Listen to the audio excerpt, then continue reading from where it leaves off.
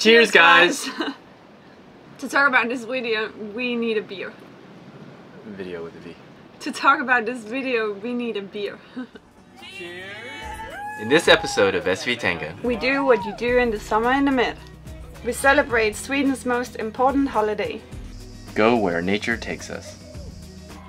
Watch Croatia battle France in the World Cup. And generally forget that we're not 21 anymore. Last time, our heritage confused friends joined us in Ionian Greece, where the girls worked hard. And the beaches were stunning. And the historical sites mind-blowing. Greece is done. Over and out. It was 7 in the morning. We set off from Corfu about 30 minutes ago. We're headed up to Montenegro. The first time we tried to do an anchorage, we lost the engine, so let's hope the passage goes a little bit better. The passage from Greece to Montenegro went well.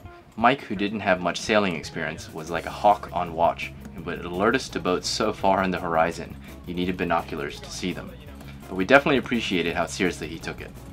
The forecast was for 15 to 20 knots, but we ended up having to sail upwind in 35 knots, which resulted in Francisco, another crew member, flying out of bed, luckily with no injuries.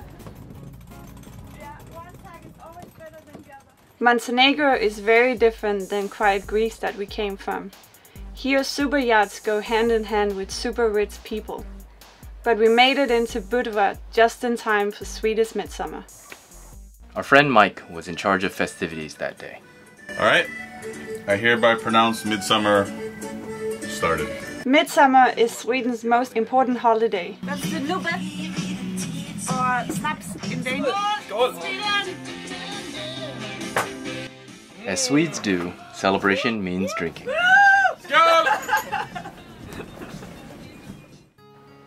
After Swedish midsummer, we were happy with some easy sailing in the beautiful fjord, known as Bay of Kotor. Mia is trying to prevent dementia by playing Sudoku. I've gotten to medium level. Since Montenegro doesn't have as many tourists as neighboring Croatia, you often find secluded islands with only a monastery on it. Somehow this particular island blew us away. It had a guard dog which kept running around the island barking at all the boats sailing by. It was a very busy dog. What do you think about the place, Scott? Pretty nice, I gotta say.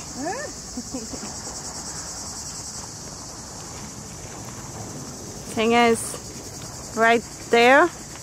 Hopefully. And after a day like that, it is always magical to return to Tengah on anchorage with a view like this. Montenegro has duty-free fuel, so the last thing you do here is to fuel up. We had a chat with the fuel guys, and it's crazy how much fuel the super yachts takes on. 700,000. 700,000 liters. And it took 13 hours. That's just insane. Luckily, we don't need that much. Montenegro is well worth a visit. Yeah. But the coastline is very short, so most cruisers go into Bay of Kotor. But that's really stunning too. The views are really beautiful when you go hiking in the mountains, and it's relatively cheap. And then the atmosphere in the medieval towns, yeah, really nice. Yeah. And you know, there's not that many tourists compared to other countries nearby, so you could almost call it undiscovered. Almost. But since Bay of Kotor is a fjord with mountains on all sides of it, you shouldn't expect really good sailing winds there, but it is absolutely stunning and highly recommended. Yeah, I hardly think we used our sails in there actually. No, I think it was the calmest motoring we've ever done. Yeah.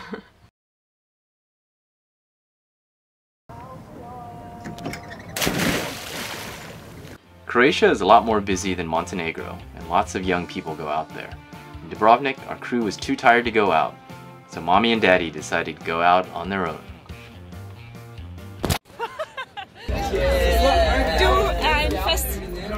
Du en fest. No, du en fest. I am. I'm always supportive.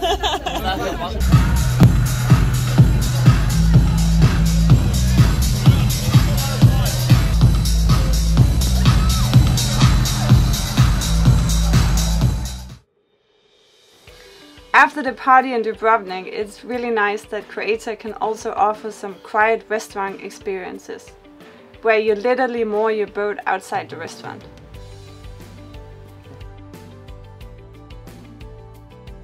Croatia also has some stunning national parks. We joined our crew on a bicycle trip around lovely Mljet Island.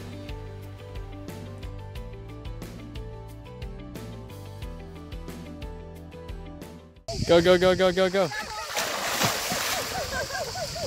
Whoa! Oh, there on the right. Yeah, there's a little... Here you can swim with the strong current in a strait connecting the Adriatic Sea with a saltwater lake. It's pretty cool.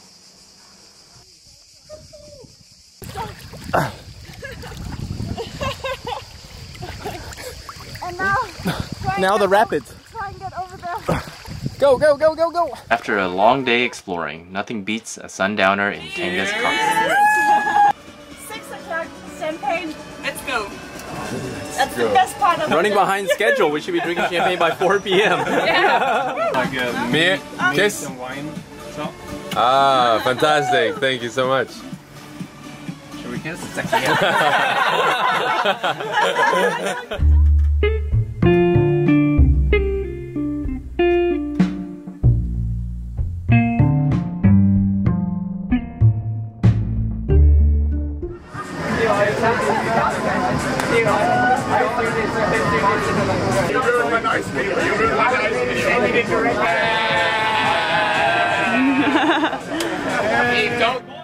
Inspired by our young Irish neighbors, we started to act a bit like kids ourselves. We're being grown-ups. So, smile if you masturbate. Girls!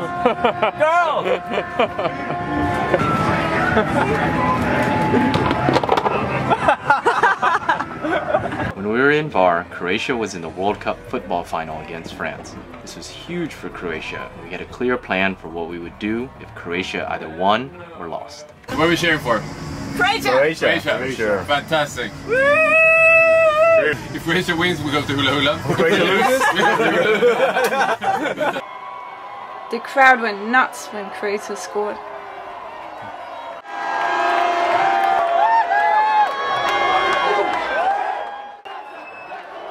They scored again, but in the end Croatia did not win. So we went to Hula Hula Bar.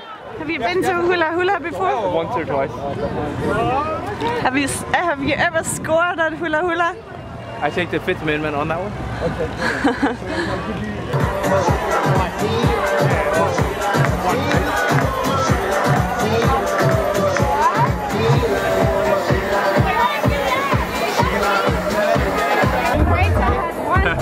We have gone to Hula Hula. Yeah. And what do we do now that Croatia didn't win?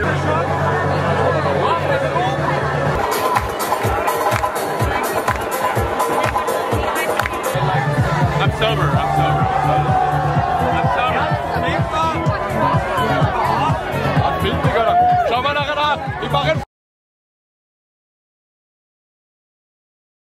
Yeah, Croatia is a double-edged sword. I mean, it's been inviting tourists for many decades, so it's just easy there. Yeah, the infrastructure for tourists is just very good. And in the summertime, a lot of people go there, so you meet a lot of people.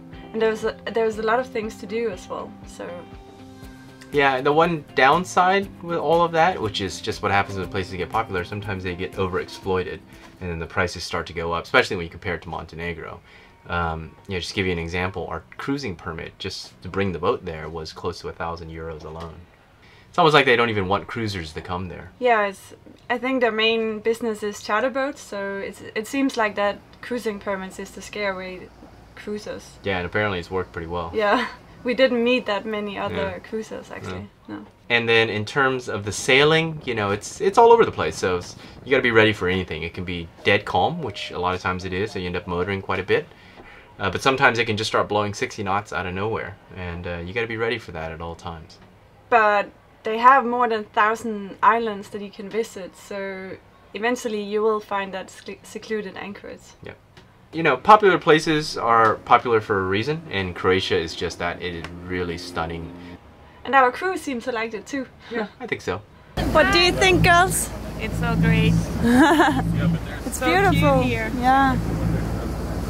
What do you have to say to this trip? Me? Yeah. I feel like the Polish slave labor. I cook and I row.